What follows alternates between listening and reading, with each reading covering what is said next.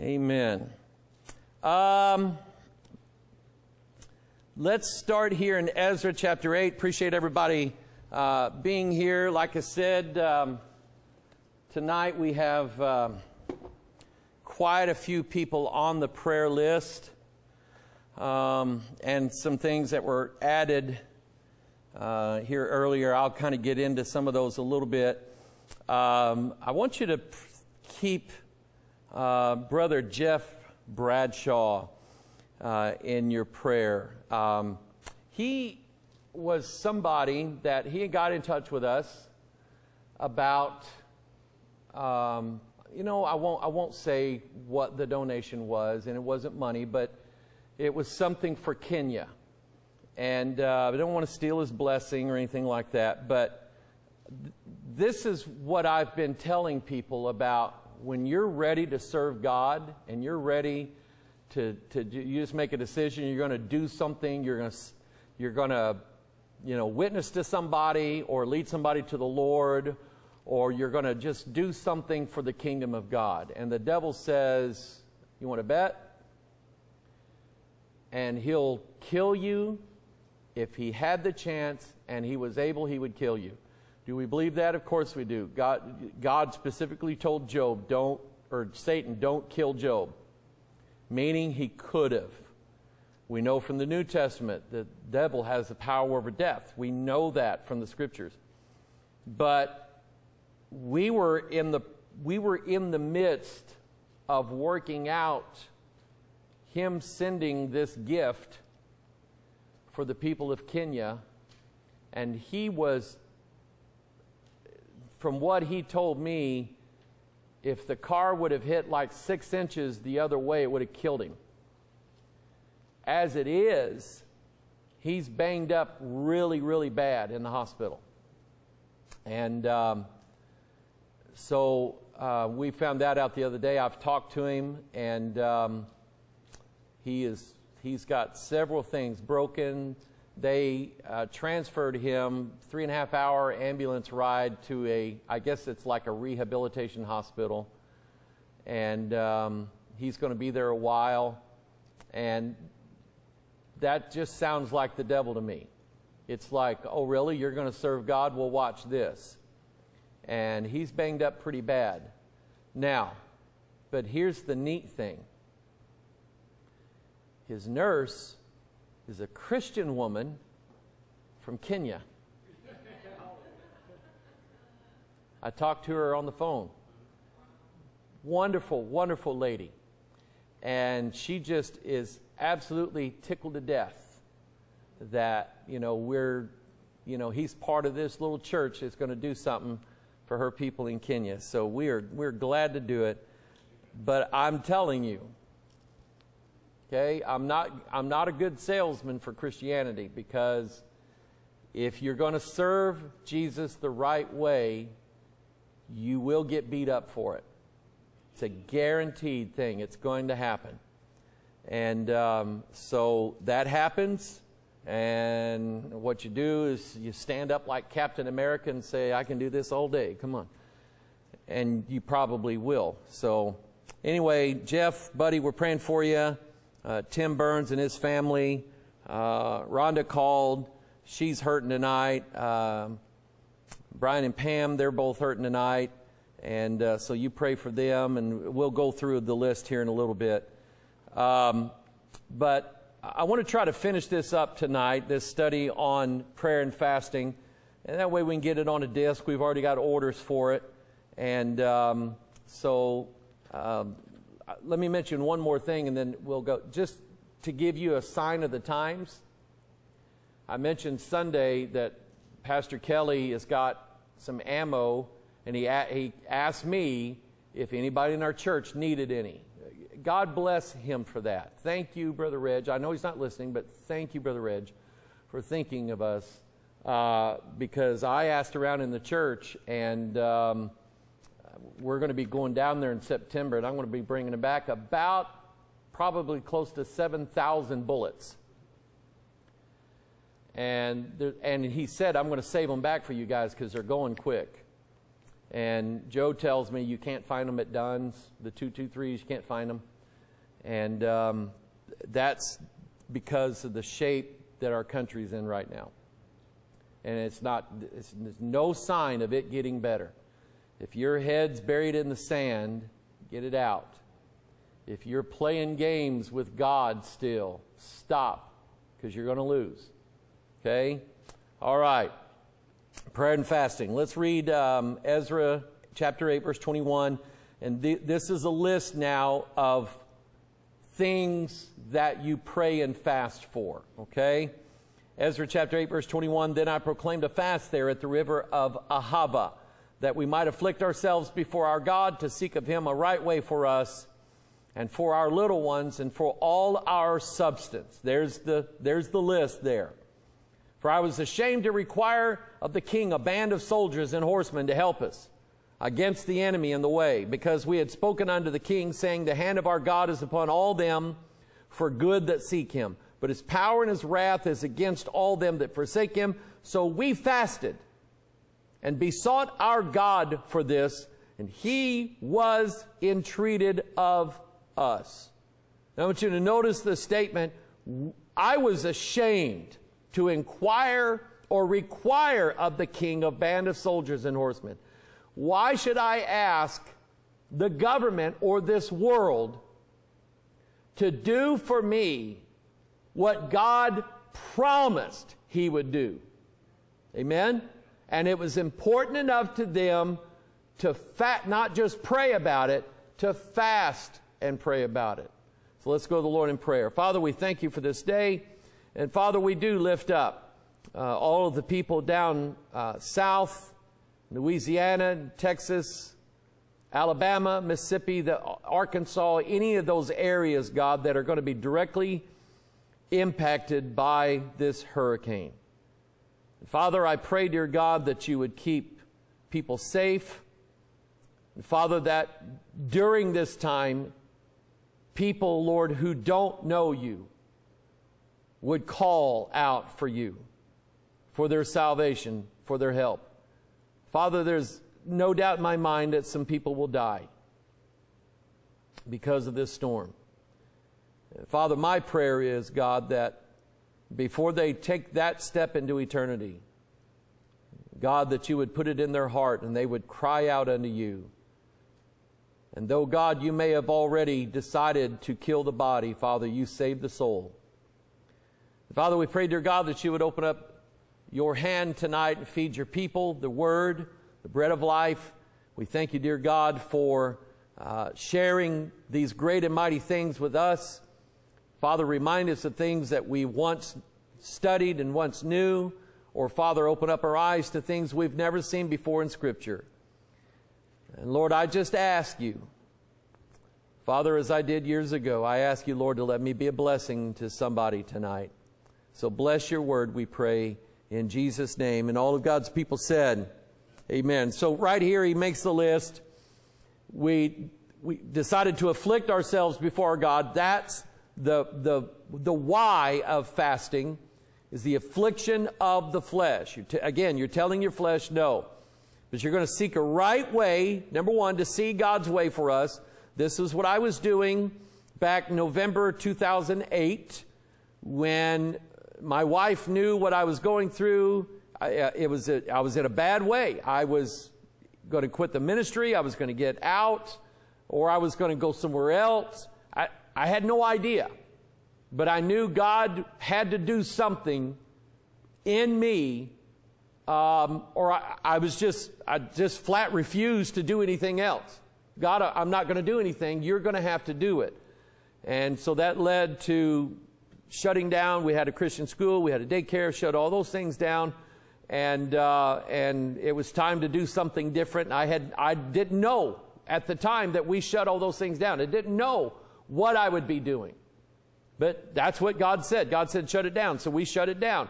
And then, after that, God said, okay, now do this. And then I'll never forget the day. We started the Watchman broadcast January 2009. And then in May, I think it was, of 2009, I was in my office praying. I was just saying, God, just lead me throughout my studies today, bless this day. And it's like God said, write this down. And I took a pen and I started writing down the things that we now put on disc.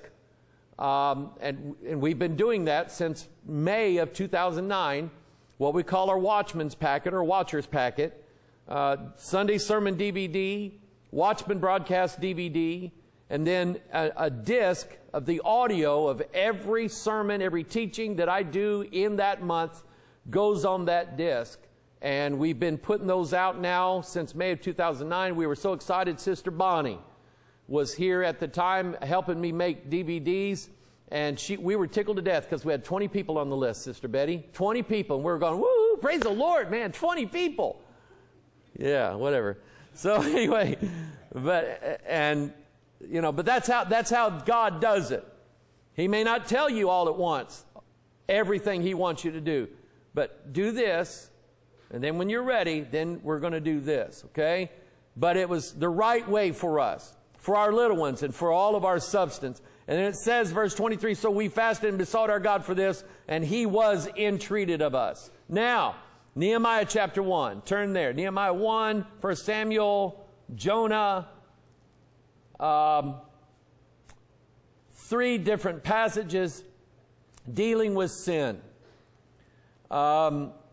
While you're turning to Nehemiah, I mentioned to my wife, I had mentioned, I think in Sunday school class or church service here the other day about Jerry Falwell Jr. And you pray for him because he now is a multimillionaire. And I'll tell you why. When the photograph, it was sort of a lewd photograph of him and his wife's assistant on a yacht that went public. It went public because he posted it publicly to his Instagram account. And it just didn't look good. And they were talking about how the board of Liberty University, which is he's the director of, they were going to ask him to step down. And I said at the time, I mean, that photograph ain't right. But to ask him to step down, I guarantee you there's something more to it. And, buddy, there is. All sorts of sordid things. His wife having an affair with the pool boy. Some young man that they had hired to clean their pool. And this man says, yeah, and Falwell liked to watch. He was in on it. So get this, he's resigning his position and he gets $8 million out of his contract to resign with. Doesn't sound like he's very sorry to me. And this is not just something that just happened last week. This has been going on for years, okay? Everybody sins. Everybody has the devil eating them up with sin. There are sinners in this church. There are people that I know right now that are struggling with sin in our church. And I'm all for them, 100% for them. Okay? Because they're honest about it. Sometimes, and you don't have to do this, but sometimes people come and tell me, Pastor, I need you to pray with me. I got this going on in my life. I will storm the gates of hell standing next to you. Okay? Because you're honest. You don't want this to rule you.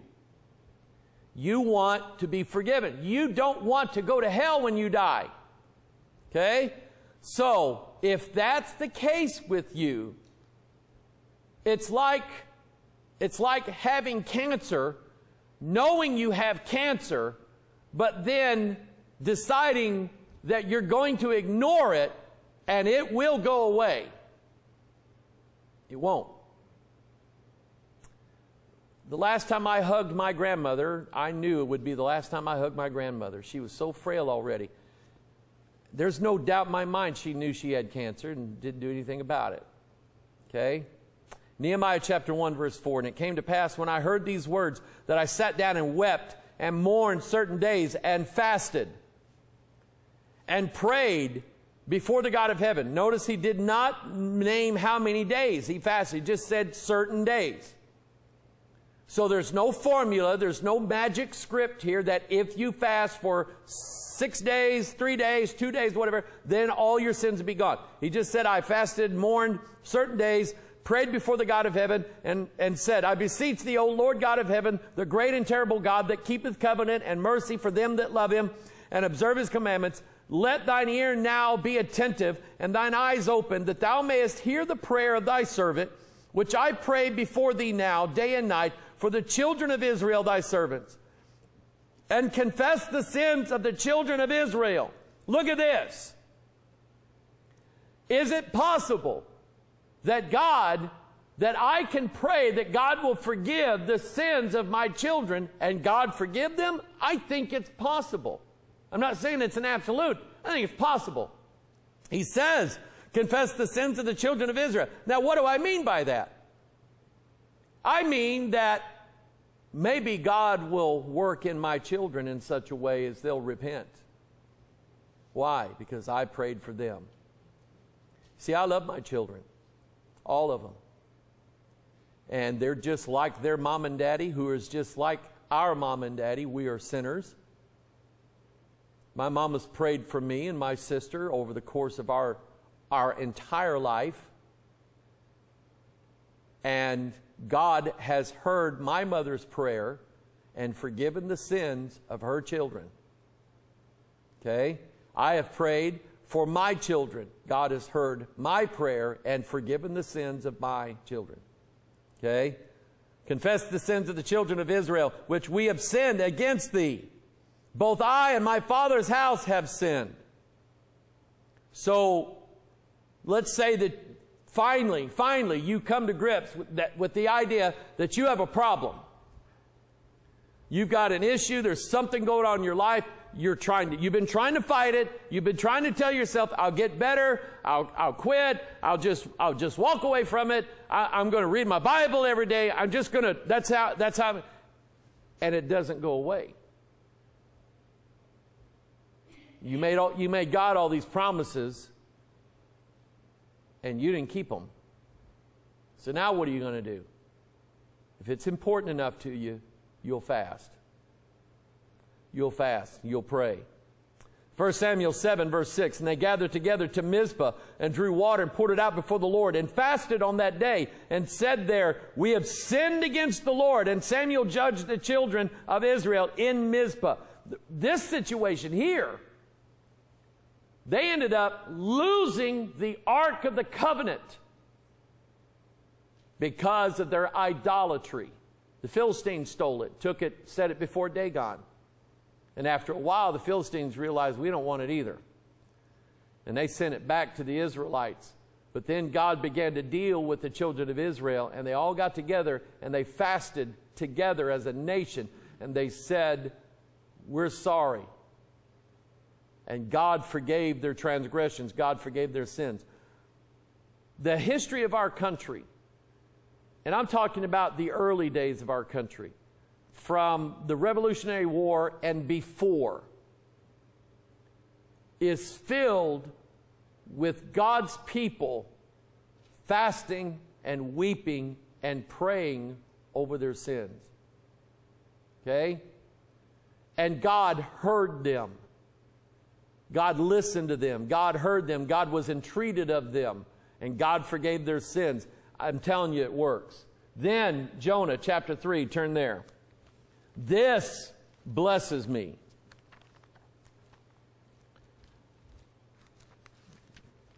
God, you know the story. Ezekiel, Daniel, Hosea, Joel, Amos, Obadiah.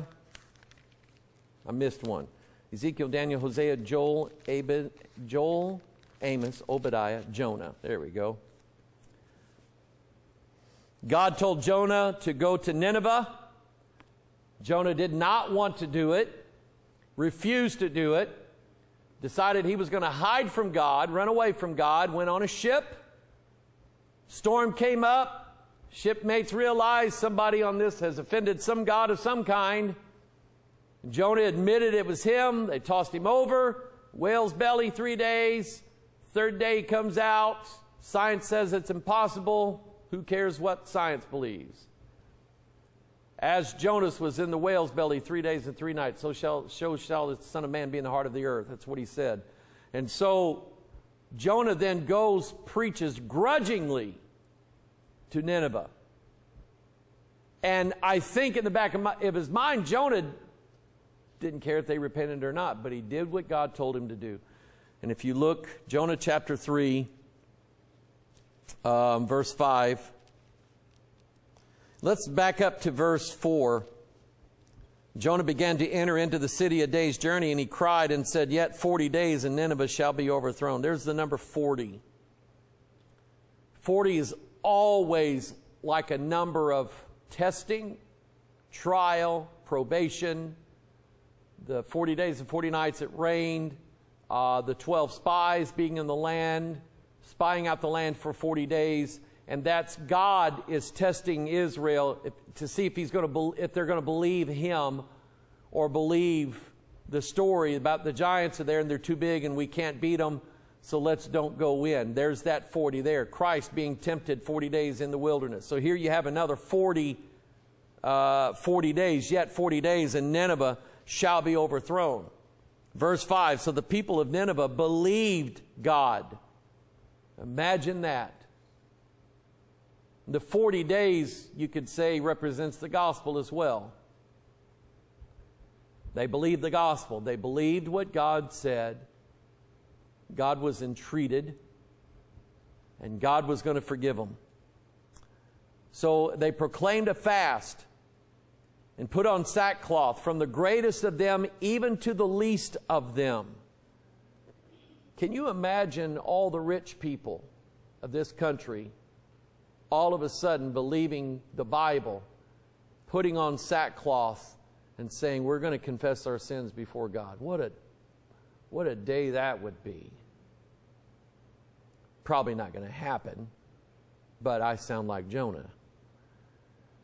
But anyway, from the least of them even to the greatest, even to the least of them, for the word came unto the king of Nineveh, and he arose from his throne, and he laid his robe from him and covered him with sackcloth and sat in ashes. And folks, the Holy Ghost has to do that. The Word of God is the only thing that can do that. It's the only thing that can make a king lay aside his regal garments, put on sackcloth, pour ashes over his royal head, and proclaim a fast throughout the city and say, we're all going to repent of our sins. I believe that God is going to destroy this city. Only the Word of God can do that. So it says in verse 7, he caused it to be proclaimed and published through Nineveh by the decree of the king and his nobles, saying, let neither man nor beast, herd nor flock taste anything. He even made the cattle fast.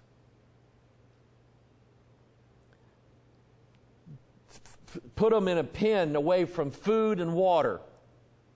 Let them not feed nor drink water, but let man and beast be covered with sackcloth, and cry mightily unto God. Yea, let them turn every one from his evil way, and from the violence that is in their hands. Who can tell if God will turn and repent, and turn away from his fierce anger, that we perish not? And did God do that? Look at verse 10. And God saw their works, that they turned from their evil way, and God repented of the evil that he had said that he would do unto them, and he did it not. They repented, so did God. And in this case, the word repent simply means turn from the course that you're on. Now, you hear me say all the time, of course, God's people sin. That doesn't mean that you can come into a church, say a prayer, join the church, get baptized, and then continue the course that you're on just to keep sinning all I want to and it'll be okay. That's not how it is.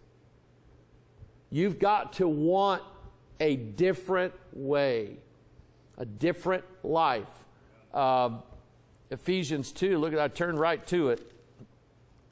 Wherein in time past you walked according to the course of this world, according to the prince of the power of the air, the spirit that now worketh in the children of disobedience, among whom also we all had our conversation in times past in the lust of our flesh, fulfilling the desires of the flesh and of the mind, and were by nature the children of wrath, even as others.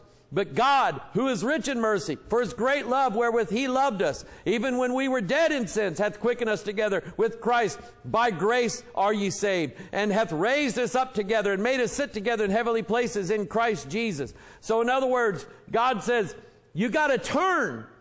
You have to want to live a different life. And if you want that different life, I will give it to you. I won't let the prince of the power of the air rule over you anymore. But if all you want to do is have like a quick ceremony that you think is going to guarantee you heaven for all of eternity. See, I'm trying to get in the mind of like Jerry Falwell Jr. What's he thinking?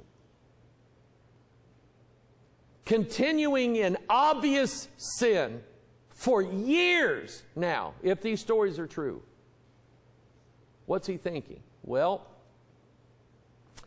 the denomination that church is part of, Southern Baptist, believes that once you pray a prayer of salvation, then you can never, ever, ever, ever, ever, ever do anything. You can never go too far. You can never out-sin. God has to save you no matter what. So what does that create in a person? I knew a man. I'm not going to say who it was. But he used the excuse for most of his life. Well, when I was a kid, I got saved. And for most of his life, he used that excuse to never get in church, never repent, never let God deliver him from the things that he was doing, the way he was living. He used that as an excuse. And I think people do that. I think they use this idea, I got saved when I was 8, when I was 10, when I was 14, and I'm okay for the rest of my life. That's what I think happens. But they fasted, and God was entreated. And he heard their prayers, and God forgave their sins. Amen? 2 Chronicles chapter 20. When you need help from the Lord. And that could be for anything. Let's say you're having relationship issues. There's somebody in your life, it doesn't have to be a spouse, it could be anybody, that you're having a hard time getting along with them, and really you have to get along with them. Maybe it's a work situation. Maybe it's somebody in your extended family, or just any number of things. Maybe you need financial help. Can God pay people's bills? Does it all the time. Maybe you have a physical issue, a physical ailment. Okay? Anything. Maybe you need help in your marriage, in your relationship. Maybe as a young person, you need help getting along with your parents. Maybe you need help dealing with the temptations of this world. Maybe there's something going on there, and you can't talk to your parents, you can't talk to anybody about it, but you can certainly talk to God, and you need help in your life. That's what God's there for. So 2 Chronicles 20 verse 2, there came some that told Jehoshaphat, saying, there cometh a great multitude against thee from beyond the sea on this side Syria, and behold, they be in Hazazon Tamar, which is in En-gedi. And Jehoshaphat feared, set himself to seek the Lord, and proclaimed a fast throughout all Judah. Judah gathered themselves together to ask help of the Lord. Even out of all the cities of Judah, they came to seek the Lord. This is the passage, I think it's probably the second or third sermon I ever preached in my life was from 2 Chronicles chapter 20, and it was about Jehoshaphat. And if you look in that chapter, look at verse 14. Then upon Jehaziel, the son of Zechariah, the son of Benaiah, the son of Jeiel, the son of Mattaniah, a Levite of the sons of Asaph, came the Spirit of the Lord in the midst of the congregation. And he said, Hearken ye all Judah, and ye inhabitants of Jerusalem, and thou King Jehoshaphat, thus saith the Lord unto you, Be not afraid nor dismayed by reason of this great multitude, for the battle is not yours, but God's. If I remember right, that's probably about the third sermon I ever preached in my life. But that just stuck out to me as a young man, 16, 17 years old, something like that. I had already run into situations in life that I couldn't fix, that I couldn't handle, that I couldn't do it myself. And I knew if I didn't get help from the Lord, I wasn't going to get any help. And God, from that early age, had taught me how to fast, to get help from the Lord. Now I look at that chapter and I talk about these three armies that's coming together. That's my favorite, one of my favorite stories in the Bible. But those three armies stick out to me now because I know what they are. Lust of the flesh, lust of the eyes, pride of life. And when you realize you can't beat them, they're going to kill you, you'll fast and you'll ask help from God. Esther 4, verse 3, And in every province, whithersoever the king's commandment and his decree came, there was a great mourning among the Jews, and fasting and weeping and wailing, and many lay in sackcloth and ashes. What was going on in Esther? Haman, and I need to teach a lesson on the book of Esther, actually several lessons. Beautiful, beautiful book. When you understand who the characters are, what's being played out here. Haman's the devil. Okay? And he wants to kill you. He wants to destroy you. Why? You're God's people. So Haman got it set up from the king, Ahasuerus, that he could kill all the Jews. And when the Jews found out, see, there was actually a law that said you could not walk around in town with sackcloth on, in mourning clothes. So here's Mordecai, who hates Haman. Haman hates Mordecai. Mordecai is a picture of Christ. And he's walking around in mourning clothes. He's not talking about early in the morning. I'm talking about sackcloth clothes. And Esther, the queen, sends him clothes and says, Uncle Mordecai, can you put some clothes on? He said, I'm not doing it. You need to understand that when they start killing all the Jews, when they find out you're one, do you think because you're the king's wife that they're going to spare you? No way. And there was no decree from the king. There was no commandment from God. But when the Jews found out that they were going to be slaughtered, they fasted. And they wept. And they prayed. And they said, God, will you save us alive? And God did. And there is a Jewish holiday that is not a commandment from God. No commandment from God. Does anybody know what it is? Purim. Okay? It's the Jewish feast of Purim. No commandment from God that they had to celebrate this. They just did it anyway. Because, and I believe that when the Jews realize who the Messiah is, they'll understand who Mordecai was. They'll understand who Haman was. They'll get it, okay? Because they're still remembering that feast of Purim. They still celebrate it to this day. They still acknowledge it.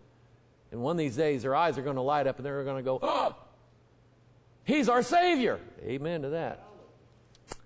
Acts chapter 13. Acts chapter 13. Now, in this, here's what I'm going to say. Everybody qualifies as a minister unto the Lord. Okay?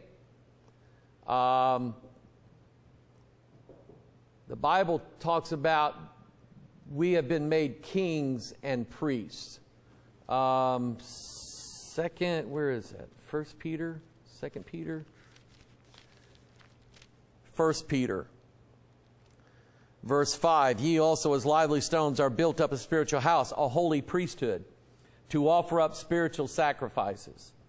Now I like that passage, because to me that says there are spirits that just need to be killed. Amen? Bad ones. Some spirits just need to be killed, sacrificed. Peter, in 2 Peter, Jude talks about these as natural brute beasts made to be taken and destroyed. Okay? So I think there's a literal application here. Some spirits just need to be killed. So every one of us, not just me, but my wife, I would say to my wife that every now and then she should fast and pray. Does she not have a ministry here? You better believe she does. I've mentioned to her before, I've mentioned to this church, she's the rock of our family. She's the one that our kids call. She's the one that helps our children and our grandchildren with what's going on in their life. Now, they listen to my preaching, but they listen to the law of their mother. That's biblical. Okay? And in that sense, she has a ministry here that's very valuable to this church. It's valuable to me. It means something to me. Okay? So she has a ministry. Sister Betty, you have one.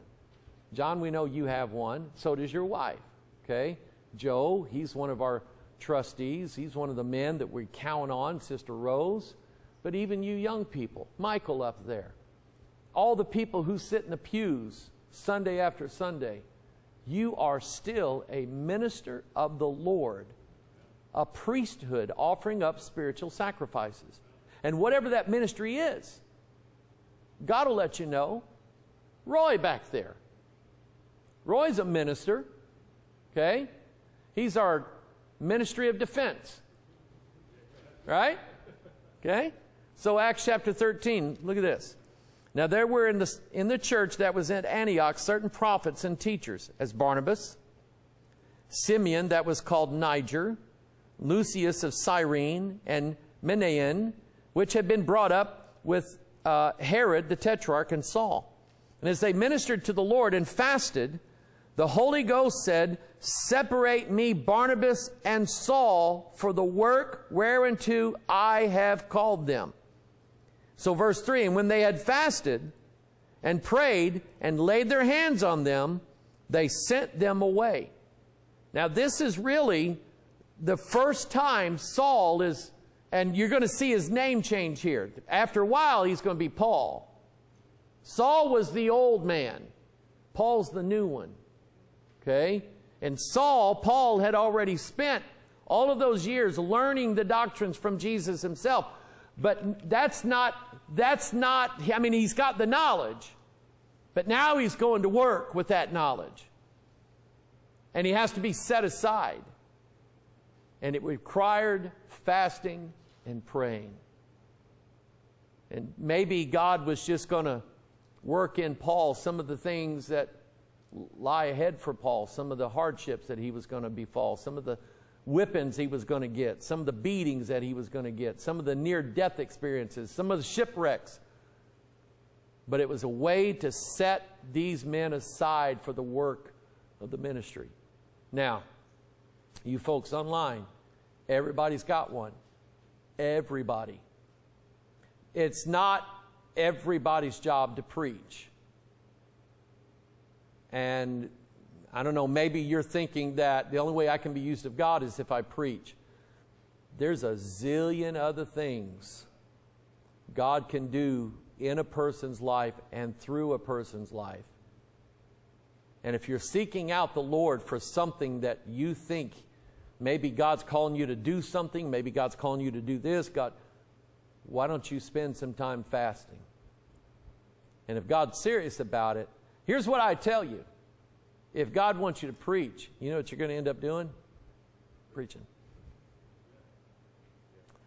God wants you to go to Kenya, you know what's going to happen? You're going to go to Kenya. If God doesn't want you to go to Kenya, you know what's going to happen? You're not going to go to Kenya. To me, it's always been that simple. We left this church because God made it clear to Lisa and I that we were to go to Richwoods, and we were there for 3 years.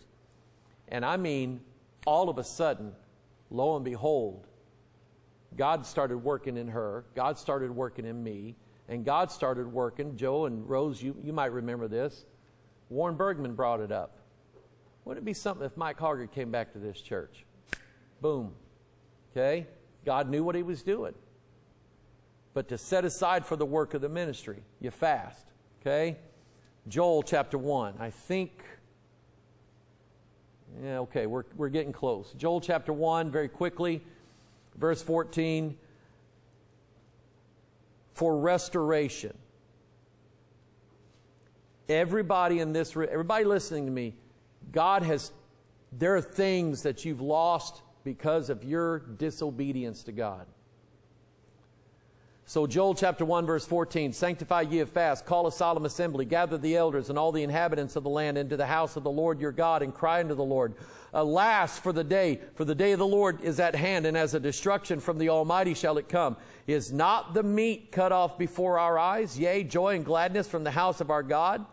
The seed is rotten under the clods, the garners are laid desolate, the barns are broken down, for the corn is withered. How do the beasts groan? You know why they're groaning? They're starving to death.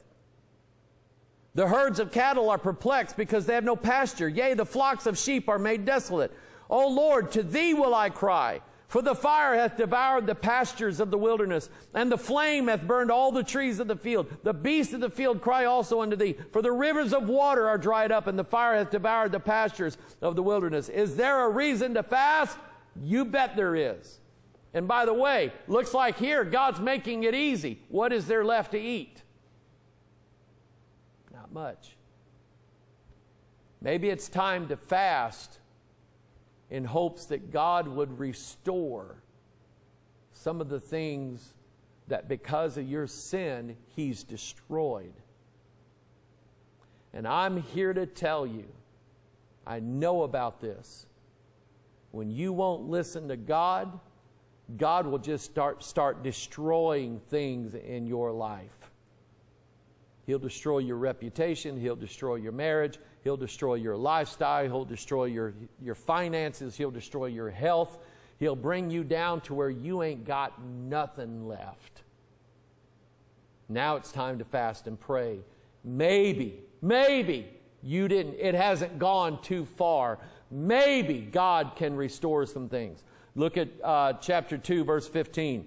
Blow you the trumpet in Zion, sanctify a fast, call a solemn assembly, gather the people, sanctify the congregation, assemble the elders, gather the children and those that suck the breasts. Let the bridegroom go forth out of his chamber, and the bride out of her closet. Let the priests, the ministers of the Lord, weep between the porch and the altar, and let them say, spare thy people, O Lord, and give not thine heritage to reproach, that the heathen should rule over them. Why do you think we have Antifa and all that nonsense destroying our cities right now? Why do you think that's happening? And I'm here to tell you, Trump wins the election, it's about to get much worse. You'll wish you had all 6,000 rounds of that I'm going to bring back. Why do you think God is letting all this stuff happen? Why is it happening in the cities? Because the cities is where the problems are. I won't say all of it, but a majority of it is. White and black. And I'm telling you, if God has to destroy this nation, read Leviticus 26. God does it 7 things at a time. And if you won't listen to me for this, then I'll bring you 7 more. And if you won't listen to me for that, I'm going to bring you 7 more.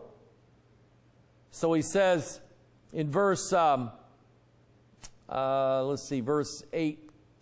There it is. Then will the Lord be jealous for his land and pity his people. Yea, the Lord will answer and say unto his people, behold, I will send you corn and wine and oil, and you shall be satisfied therewith. And I will no more make you a reproach among the heathen, but I will remove far off from you the northern army, and will drive him into a land barren and desolate, with his face toward the east sea, and his hinder part toward the utmost sea. And his stink shall come up, and his ill savor shall come up, because he hath done great things. Yes, let me say this to you. God can not only make it as good as it was, God will make it better than it was. I know this firsthand.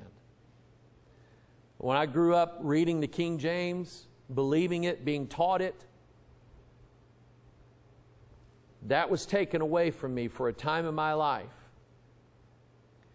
When God restored that back to me, I'm here to tell you, He put it back in me way better than it ever was, than it was the first time. Okay? Because, I mean, I believe it now. Okay? If that makes sense. 3 things here and then I'm done. Wrongful fasting. Wrongful fasting. Isaiah 58:3. Wherefore have we fasted, say they, and thou seest not. In other words, Lord, didn't you see us fasting? How come you're not paying attention to us? Well, here's what God said. Wherefore have we afflicted our soul, and thou takest no knowledge? Behold, in the day of your fast you find pleasure, and exact all your labors. Remember what I started this thing out with. If you're going to fast, fast. Don't fast, go to work. Don't fast and have a family reunion. Don't fast and watch all your stuff on TV. If you're going to fast and pray, fast and pray. But that's what they did. They fasted, but they enjoyed it. What a great day it was. You find pleasure and exact all your labors. Behold, you fast for strife and debate. Here's another one. You're fasting because there's a church split going on, and you want your side to beat up the other side. God says, I'm not going to hear it. You fast for strife and debate, and to smite with the fist of wickedness. You shall not fast as you do this day to make your voice to be heard on high. God's saying, don't you dare. Or let's say in your marriage. Oh, I'm tired of my wife treating me this way. I'm going to fast and pray that God will get her. You might be the one that God gets. Matthew chapter 9, verse 14. Then came to him the disciples of John, saying, why do we and the Pharisees fast oft, but thy disciples fast not? Now, what was those Pharisees' deal? They were relying on their works. And he said, your disciples, how come we fast? And if you think you're so spiritual and your disciples are so good, how come they never fast? We fast. Jesus said unto them, can the children of the bride chamber mourn as long as the bridegroom is with them? But the days will come when the bridegroom shall be taken from them, and then shall they fast. No man putteth a piece of new cloth into an old garment. And this is attached to this. For that which is put in it to fill it up taketh from the garment, and the rent is made worse.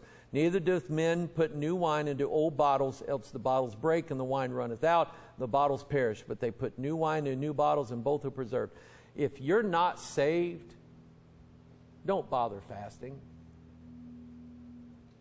It's that simple. If you're not even saved and are not wanting to be, just because you had a ritual of fasting, that doesn't mean that God has to do what you told Him to do. If you want the new wine, let God make a new bottle for it, which is a new life. Okay? Last one, Luke chapter 18, verse 10. 2 men went up into the temple to pray, the one a Pharisee and the other a publican. The Pharisee stood and prayed thus with himself, God, I thank thee that I am not as other men. I can't tell you the number of times I've said that. Extortioners, unjust, adulterers, or even as this publican, I fast twice in the week. I give tithes of all that I possess.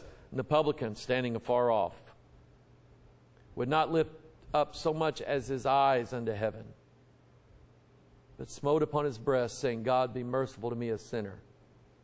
That's the prayer I prayed while I was being electrocuted. Not, God, open up those gates. Here I come. Hallelujah. God, have mercy on me. I tell you, this man went down to his house justified rather than the other. For everyone that exalteth himself shall be abased, and he that humbleth himself shall be exalted. Okay? Pride.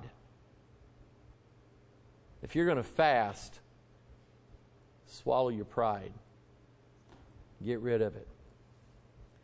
And I would say this to some people. I'm not going to say who I'm saying it to. Some of you know what kind of week I've had. And the pride that I've heard this past week. And I would say to some people, it's time to lose your pride. It's time to lose your pride.